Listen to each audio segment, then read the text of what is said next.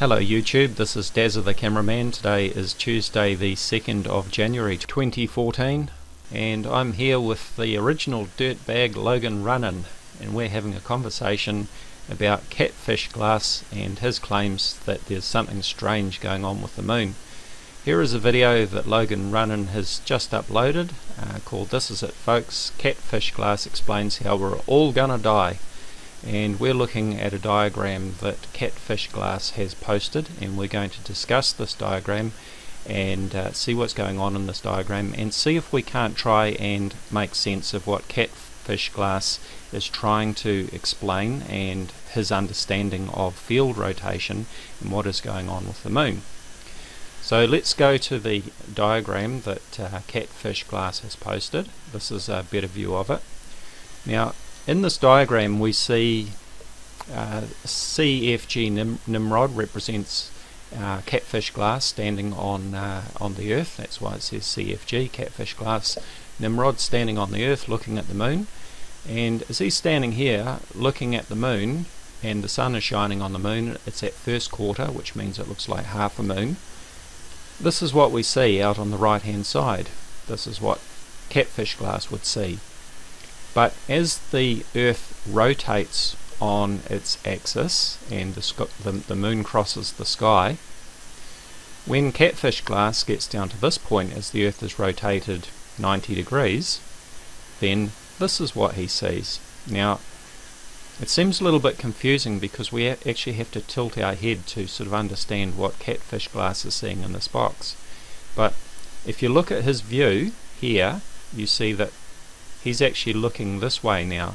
Okay, if you imagine that his feet are on the ground this way and he's looking at the moon this way, then if we stood him up upright and looked at what he is seeing, then this is what he would see. The moon would look like this, whereas before it looked like this. Now there's only one problem with this diagram, and it's a simple mistake, and that is of course that the imagery for the Earth is actually incorrect, because as we look at this and look at how the Earth is rotating, it looks like the Earth is actually rotating through the equator. We should be seeing the North Pole here, not the equator, of course, because its axis of rotation is here. That's the only thing that's wrong with this diagram, but as far as explaining how field rotation works, the diagram is actually correct. All it needs is that the imagery for the Earth should show the North Pole or the South Pole here to show the rotation of the Earth. Okay, so I've got Logan. Logan's going to come in here. What do you think of this, Logan? Do you follow this diagram? I'll tell you, it's really hard for me to follow it, even watching you explain it. From our perspective, you know, here on the ground, you know, the moon looks to me like, you know, it's the same. It's all, you know, it's always, you know, lit on the same side as it, you know, moves through. I haven't noticed anything different. But this guy is so persistent about this. We had to take a closer look at it, you know. But I understand what you're saying. Other than the perspective of where the sun is at, are we supposed to be looking from the top down of the Earth here?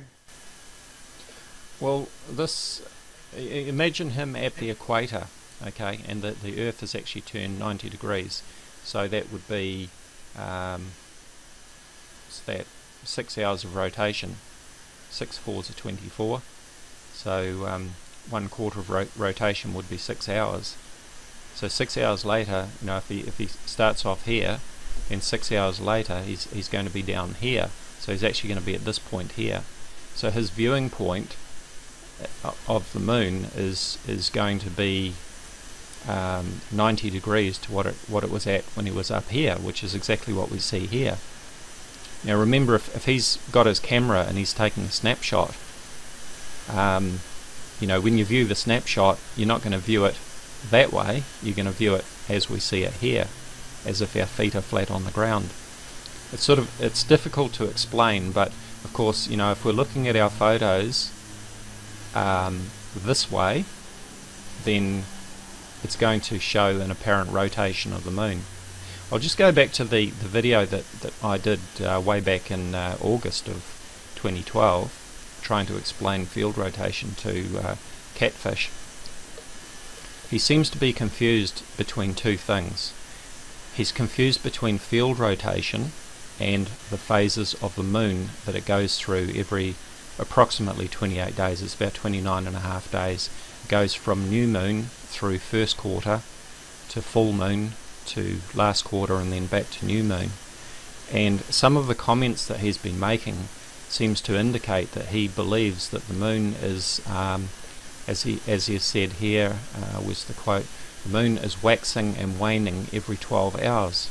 Well, it's not waxing and waning, because that's actually impossible. What he's suggesting is that it's going through a full month's phases of the moon every 12 hours. Or yeah, because that means the percentage of that's blackened out or whatever on one side or to the other. I know what you're talking about. Right. So and it takes a long time to do it. 30 days, right? That's correct. And it can't possibly happen in 12 hours or twice a day. It's impossible. But what he's seeing, and you know, he challenged me, and I went out with my camera and filmed the moon over 7 hours last year, and this is what we saw, and this is exactly what I expected that we would see. We started off with the moon looking like this, and you can see the angle of this shadow. The shadow is called the terminator, and we can see that the angle here. And I went out every half an hour and filmed the moon, and this is what we saw. I'll just play this video here. So this was at 4 o'clock in the afternoon, 4:30, 5 o'clock, 5:30. You can see it's vertical there. 6 o'clock, we can see it's tilting the other way now. Now this is due to field rotation, and this is simply due to the moon traveling across our sky, or apparently traveling across our sky, as the Earth, so as the let Earth me ask you rotates this: underneath. this is what he's seeing, and he's interpreting this as the Earth is flipping over? Is that what the whole deal is? He seems to be saying that the moon is flipping over, but I'm getting confused messages from him, because as I pointed out before, on one hand he's saying that the moon is waxing and waning every 12 hours, twice a day, he says. Well, clearly it isn't, and it's impossible, and I've actually challenged him to take photographs or video of the moon to show it waxing and waning every 12 hours, and of course he can't, and he won't. But he well, two of those comments that I had, he had said that it wasn't seeing the moon move, with only an indication that the Earth was actually the one that was doing the flipping around, and you know, that would be connected to the weather and things like that. There's another diagram which is actually quite helpful in explaining field rotation. This is on an astronomy site. There are two types of telescopes for following objects in the night sky. There are telescopes that are equatorial, which will actually compensate for field rotation, and there are telescopes on what's called an alt-azimuth mount, which does not compensate for field rotation.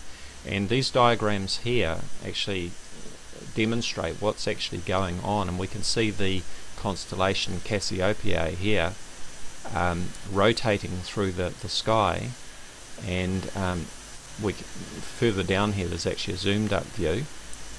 We can see that rotating through the sky. That's going to play. Here we go.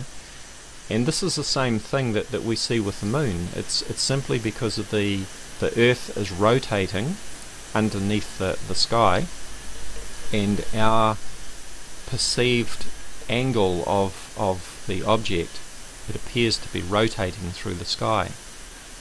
And this is simply field rotation, nothing more. It's not because the moon has flipped on its axis, or the Earth has flipped on its axis. It's simply the Earth turning underneath the sky that we're looking at.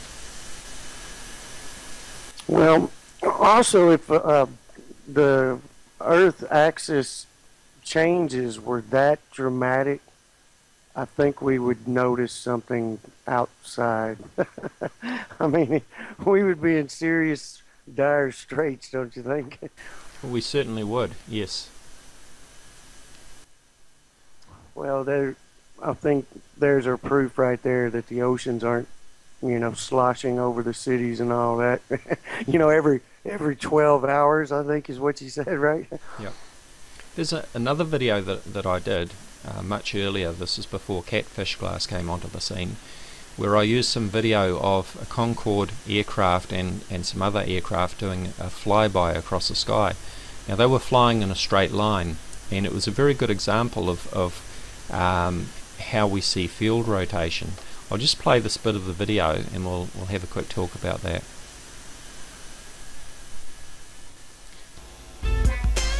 Let's have a look at this video of this Concorde aircraft flying across the sky from east to west as if we are looking north. This is the sort of view that we would have from the southern hemisphere if we were comparing it to the moon.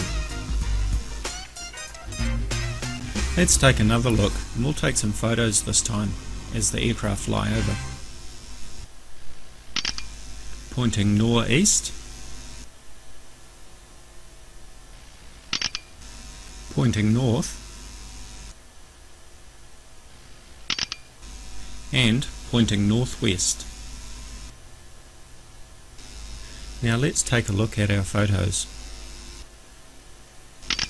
We can see now that the angle that the aircraft are pointing in our photographs are quite different in each photo. And in exactly the same way, we will see that the moon appears to change its angle as it travels across the sky. Okay, so there's an example with the aircraft. Now CatFishGlass seems to have a problem because he's saying that you can't use an aircraft as an example of field rotation because he calls it linear motion, and seems to think that that makes it different somehow to the moon crossing the sky. Or whether it's an object such as an aircraft crossing the sky, or an object such as the moon apparently crossing the sky due to the Earth's rotation underneath it, the same applies. It's going to appear to rotate through the sky as we turn and follow it and take pictures of it. It's exactly the same thing. So you can follow that, can't you, Logan? Absolutely. So the airplane thing really brings it out. You know what I mean? Because that happens within seconds of what it takes all night for the moon to do. That's right. You know, it shows you right there. If nothing else changes, that, you know, at least that angle is going to change. But the question to me was, like, you know, I want to, you know, make it really clear here that this is what his point is that if we see that tilt from the extreme early evening to the extreme early morning, his interpretation of that is that either us or the moon was way out of whack on its axis, and that we were all in very deep trouble of this, and before springtime was to roll around, you know, we'd all be pushing up daisies. That's right. He's predicting that millions of people are going to die, and Dazzathecameraman is a murderer because I'm trying to cover this up. Well, because you're questioning him about it. Yeah. You're a murderer. Yeah. I mean, he said that a bunch. I think like 6-7 times in there, I think. Yeah. So it's good that we've absolutely got to tear the top off of these and get down to the bottom of it. You know, especially a fanatical like this, you know. But I do want to do one with you about the fireball uptick thing. I've got some new angles that I wanted to discuss with you about that, and especially that graph.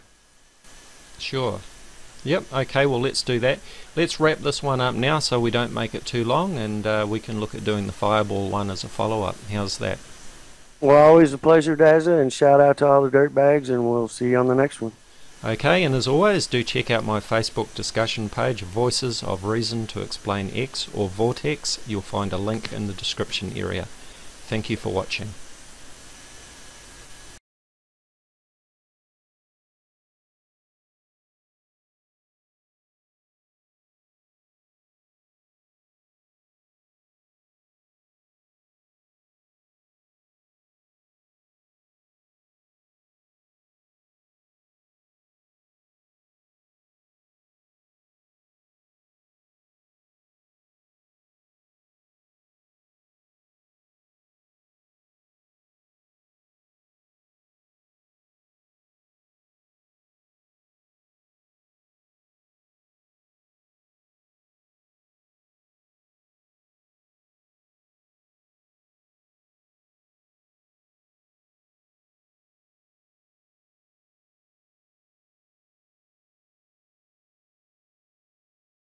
2014